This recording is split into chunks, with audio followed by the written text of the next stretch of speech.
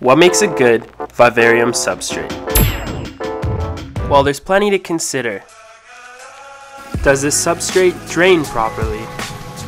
Does it contain beneficial microorganisms that help break down waste? Will the composition of your mix make plants grow and thrive? Okay, so let's get started here. First thing you're going to need is a base. I like to use ZILLA Jungle Mix, which contains sphagnum moss, fir shavings, and other soft materials. I then like to add a little bit of peat moss to help lower the overall pH of the soil, as this is something many plants tend to love and appreciate. I'd like to add a bit of sphagnum moss or forest moss as a moisture retaining ingredient. Lastly, I like to add a little bit of sand, and the reason for this is to provide a bit of drainage to the soil. Okay, cool, now we got all our ingredients set up, but we're still missing something, and that is the janitorial crew. These small organisms are dwarf white isopods. Once added to your substrate, they are super effective at eliminating waste, breaking down organic debris, and proliferating everywhere to do a sweet job all around.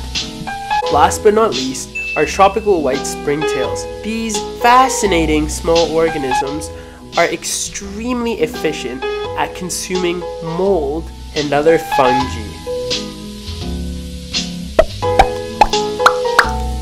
Alrighty then, let's get this road on the show.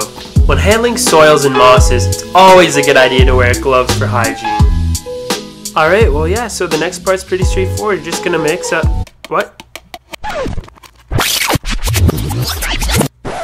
So you're probably thinking, wait a second, did that guy just drop all those isopods in there like Godzilla walking through a city? Rest assured that although these guys are going to be tossed like a salad, they're completely fine, and you'll see at the end of the video they're unharmed. Oh yeah, we're totally fine. So really all we're doing now is just adding all the ingredients together and mixing them. So we got the sand here, mixing with the peat moss and the isopods. They're having a bit of a roller coaster ride, but they're gonna be fine like I said. Now we take some more moss, throw it in, and really try to tear it apart and mix it in evenly. Same thing goes with the springtails, they're just there to join the party. And voila! Look at your earthy Mona Lisa. Your critters and plants will be so proud. By the way, I hope you noticed that as you can see, no isopods were harmed in the making of this soil. And there you go, there you have it, it's that easy. Now if we go ahead and pretend that this is the bottom of your enclosure, what you would want to do next is actually get some leaf litter and toss it on top of the surface. This will provide hiding places for your isopods and springtails, while also feeding the isopods. You would then want to spray them down and keep things moist. Pretty simple, isn't it? So there you go guys, I hope you enjoyed this video.